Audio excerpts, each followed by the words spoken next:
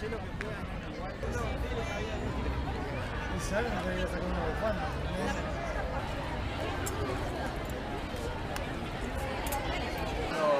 Las palabras, símetro.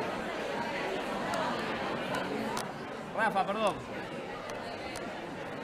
Perdón.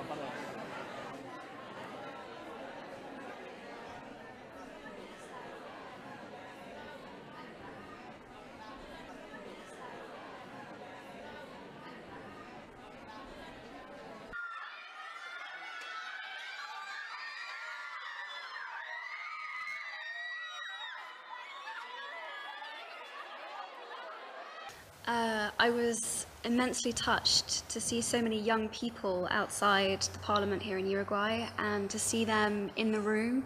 And at the back of the room there were 5 young women, probably under the age of 17, who were holding a banner that said, "Say yes to more women in politics."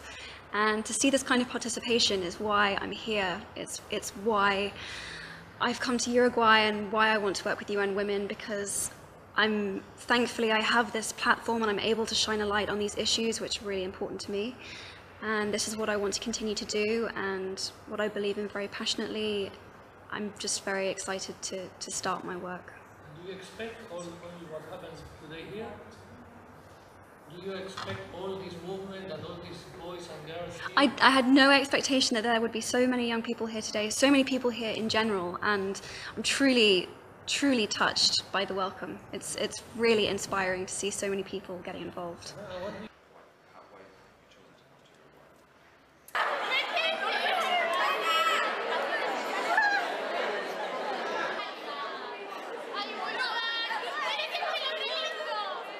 Que viene para igualar los derechos de la mujer y el hombre, que me parece que es una sociedad bastante machista, la uruguaya y todas.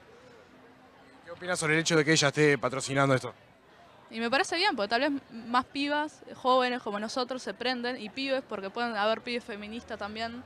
Pues nada de resaltar a la mujer, es pedir igualdad, que no es para tanto, digo. No sé, estaría bueno que se prendan todos.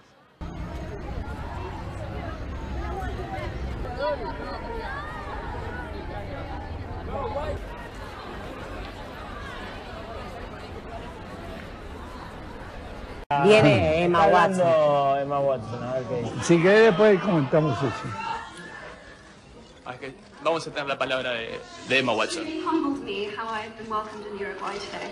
Para mí realmente es un honor haber sido recibida como he sido recibida aquí en Uruguay. Me siento muy humilde.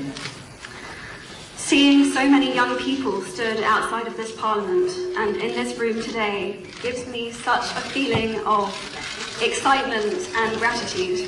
Ver a tantos jóvenes aquí en esta sala y afuera del edificio me hace sentir un sentimiento de gratitud.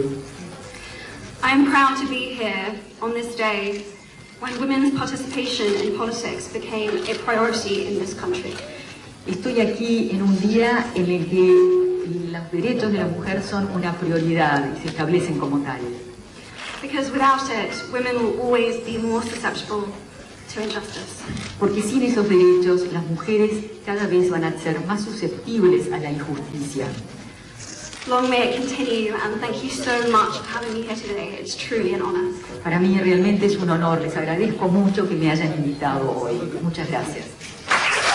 Bueno, ahí tenían las palabras de la embajadora de la ONU de las mujeres, la que habló más cortito, la que habló menos tiempo, Emma Watson. Sí, la verdad que sí. Ayer Lilian Celiberti nos decía que ella como que no quiere hacer grandes charlas y demás porque no se siente preparada todavía y le da hasta como un poco de vergüenza frente a las otras mujeres de ONU Mujeres que tienen años en eso y que toma su papel con mucha modestia, con mucho respeto hacia las otras mujeres que vienen trabajando en estos temas.